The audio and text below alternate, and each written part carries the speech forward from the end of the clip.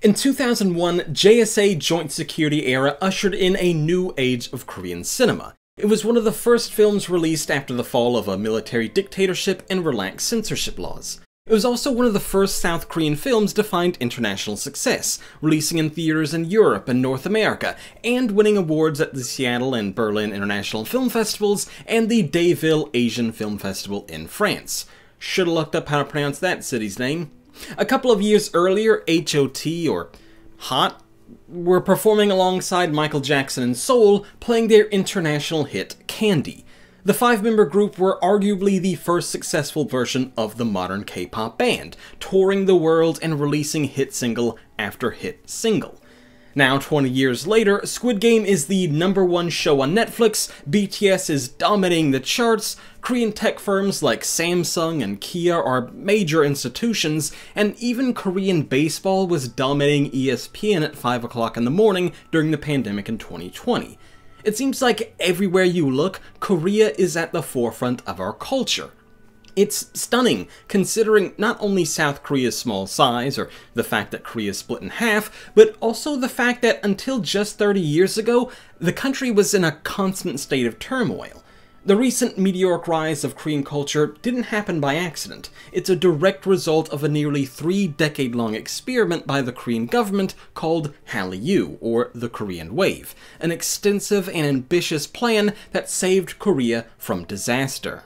In 1910, Korea formally became a colony of Japan. Technically. Japanese control of Korea goes as far back as the 1880s, but that's a story for another day. Japan's treatment of Koreans was abysmal. They banned the Korean language, Koreans had to adopt Japanese names and work exclusively for Japanese companies, and when Japan started losing battles in World War II, they conscripted Korean men into the army and navy, while women were made comfort women, which is to say they were forced into prostitution for the sake of Japanese soldiers. To this day, there is still heavy resentment between the two countries. After World War II, control over Korea simply moved from Japan to the United States and the Soviet Union. The Soviets invaded China and Korea in the final days of the war. That left North Korea to the Soviets and South Korea to America. After over 35 years of brutal Japanese rule, Korea was now under the divided, brutal rule of two puppet dictators, Kim Il-sung in the north and Syngman Rhee in the south. These dudes were two sides of the same Samsung Galaxy Z Flip 3. They both ruled with an iron fist, and anyone who disagreed with them weren't even accidented. They were just straight up killed in the streets or dragged to labor camps. After a 3-year war between the North and South that brought in the US, the UN, China, and the Soviet Union, the two countries followed radically different tracks. Not much has changed in North Korea since the end of the war. You've probably heard all about the re-education camps, extreme poverty, nuclear weapons, isolationism, etc.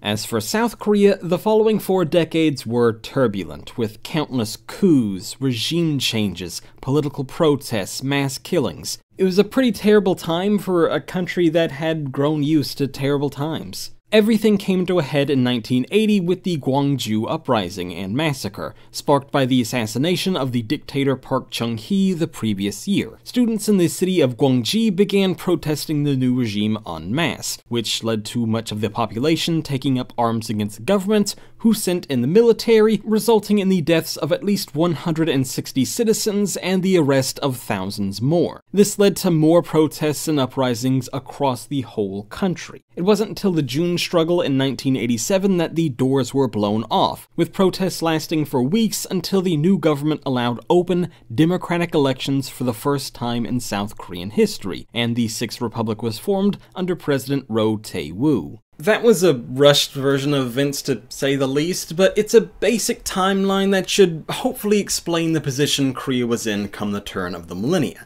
Korea's misfortunes in the 1900s have had a profound effect on its people.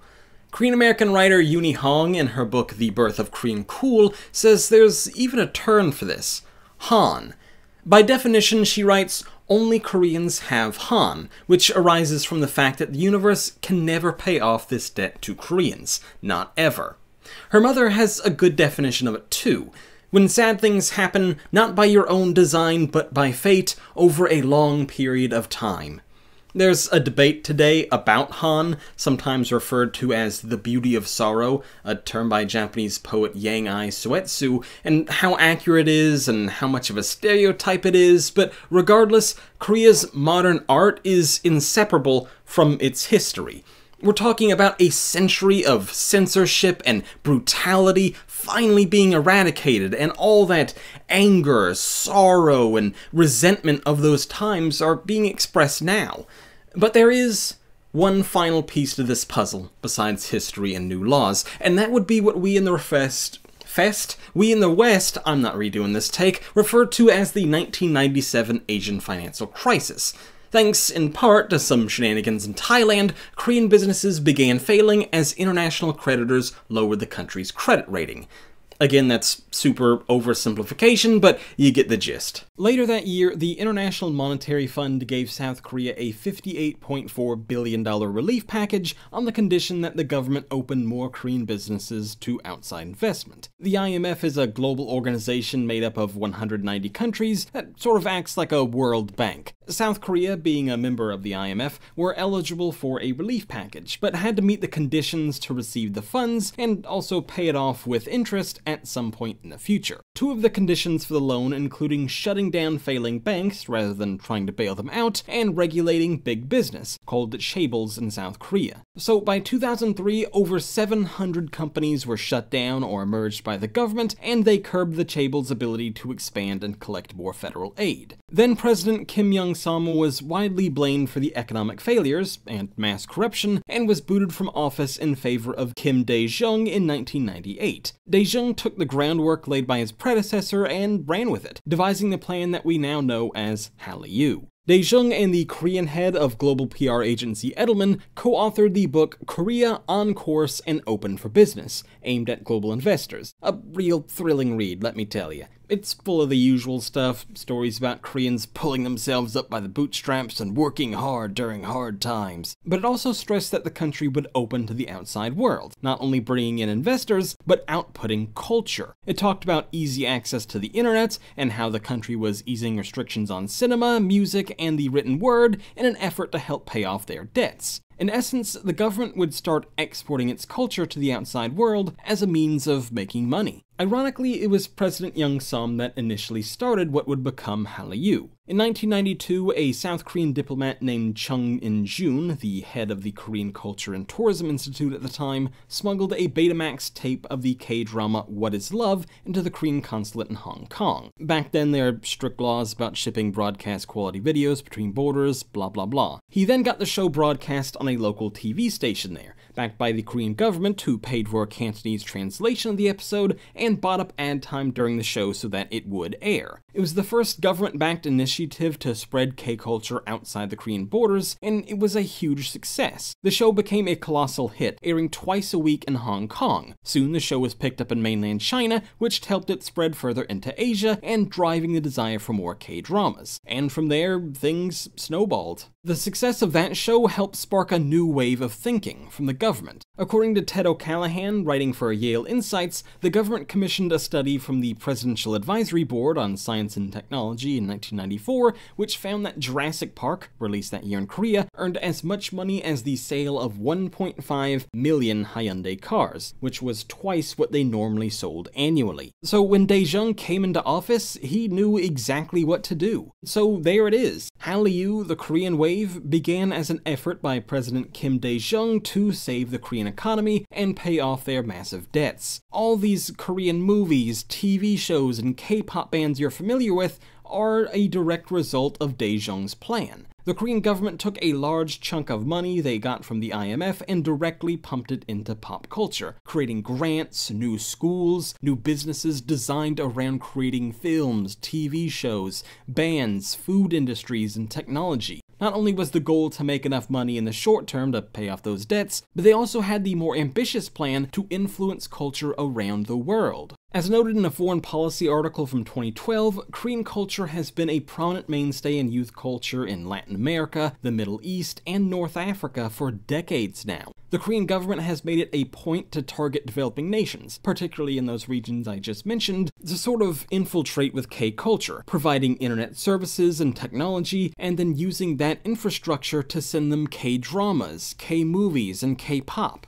According to the Korean Times, in 2007, the city of Tehran was so enraptured by Jewel and the Crown that the show drew a whopping 90% TV rating. They perhaps slightly over-exaggeratingly say that the entire city went quiet whenever the show came on air. On Spotify, Indonesia is second only to the United States in terms of the number of K-pop streams. In Wee Tak Wan's book Hallyu, From K-Pop to K-Culture, he talks about how in Argentina, a Korean fruity ice cream pop called Maloney is one of the most popular treats there, and Russia imports huge quantities of kimchi ramen from Korea. There's also an example from Thailand where an ad for Lipton tea featured like a loser trying and failing to impress some girl only to drink the Lipton iced tea, which transforms him into some Korean-speaking playboy. It almost sounds cynical when you say that culture and art is being used to save the economy, and maybe it is. Mass-produced culture exported the world over to rebuild an economy today and control it tomorrow. The idea of selling your culture to influence citizens the world over may sound like a revolutionary idea, but it's actually been around for decades. Former chair of the American National Intelligence Council, Joseph Nye, first coined the phrase soft power in 1990. It's basically the use of non-military means to project a nation's power globally with the goal of influencing other nations. Primarily that's through culture and technology. Sound familiar?